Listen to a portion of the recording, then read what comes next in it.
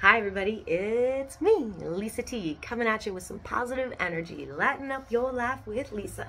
Reading The Language of Letting Go by Beattie. So we are reading the 24th, September 24, 24, September 24th. Allowing ourselves to be needy. It's okay. Oh my gosh. These last bunch of readings is just, it's helping me see that more and more to be okay with, how I ebb and flow through life, how my emotions change throughout the day, how I change through, circumstances and situations that come up. It's okay that I'm, nervous in this situation. It's okay that I'm, exuberant in this situation. It's okay that I'm needy in this situation, loving and accepting all parts of myself. Allowing ourselves to be needy. It's okay to be a little needy sometimes. We all need. It's human. Allowing ourselves to be needy. September 24th. We can accept ourselves as people who have needs. There's a difference between having needs and being needy too. We can get over, again, it's all about this scale of balance, right? We don't want to be too needy and we don't want to have no needs at all. I've experienced both of those things. There was a time it was a coping mechanism. Nope, I've got no needs. Everything was okay. I was lying to myself. I do have needs and it's okay. So we can accept ourselves as people who have needs.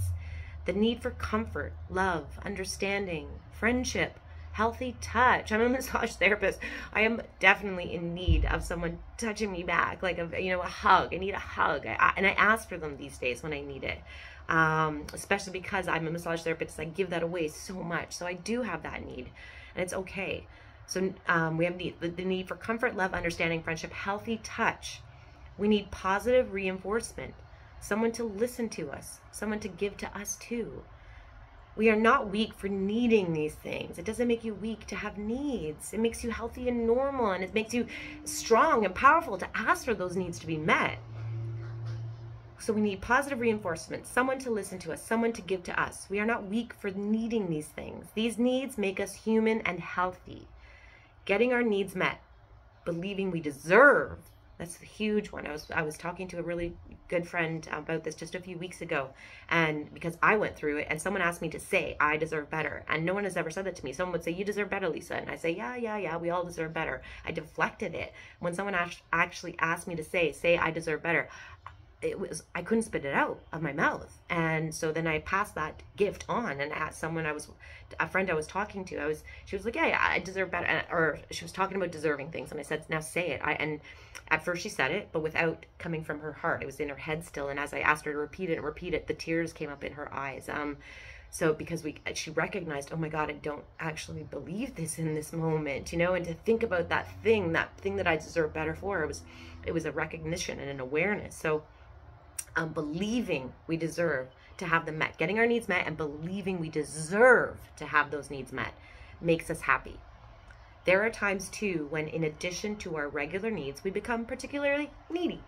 So we have our regular needs and then we become a little bit extra needy, and that's okay too. That doesn't make us weak. At times we need more. There are times too when, in addition to our regular needs, we become particularly needy. At these times, we need more than we have to give out. We need more than we have to give out. So I'm in a space where I need more to come in than I'm giving out. And that is okay too. We can accept and incorporate our needs and our needy side into the whole of us. We can take responsibility for our needs. So it's all part of the whole package. And we can take responsibility for that need. That doesn't make us weak or deficient. It doesn't mean we are not properly recovering when we get needy. Nor does it mean we're being dependent in an unhealthy way. It makes our needs and our needy side manageable. Just acknowledging it, being aware of it, and then asking to have that need met. That's healthy and manageable. Our needs stop controlling us when that happens. When we start recognizing, oh, I'm in a needy moment, I'm going to ask for help, then we're taking care of ourselves, and then the need is not controlling us, and we gain control. And our needs begin to get met. Hey, isn't that awesome? Getting our needs met. Love it. Here's your prayer for today. Today, I will accept my needs and my needy side. I will accept my needs and my needy side. I believe I deserve to get my needs met, and I will allow that to happen. Mwah. Pray on that, sister. Yes, repeat that over and over and over. Thank you for watching. Love you all. Have an amazing day loving yourself.